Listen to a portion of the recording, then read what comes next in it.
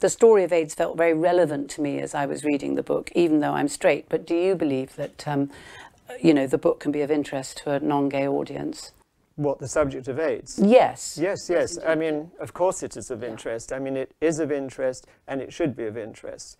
I mean, the reality is that AIDS has killed over 40 million people around the world. Last year, it killed 1 million people. And now, with the advent of COVID particularly, when everyone is asking the question, you know, about the challenges of a new world pandemic, the lessons that AIDS taught clearly are of huge interest. They need to be of interest, I'm sure, are of huge interest to the general population.